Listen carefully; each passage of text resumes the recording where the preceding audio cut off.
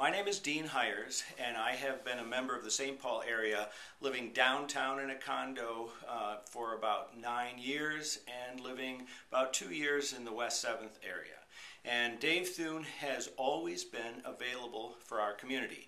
My wife, more than I, was really active in the downtown St. Paul community, and I constantly remember, I need to reach Dave, he'll know who to connect us to. And we always either got our answers for things that were going on in the community, got direct support, or got connected to somebody who would listen to us. So it was always a warm invitation. We were never forwarded off to somebody where we had to start cold. We always said, Dave connected us to you, and that person already knew we were going to call.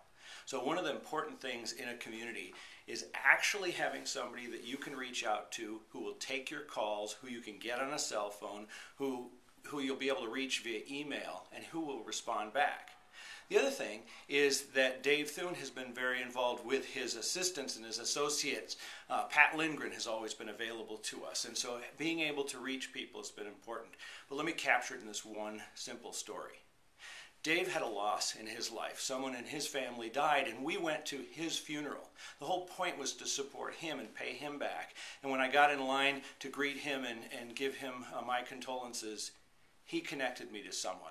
I was there for him, and even in that state, he connected me to someone, got a lead, and I ended up landing a job when I was there trying to support Dave at his time of need.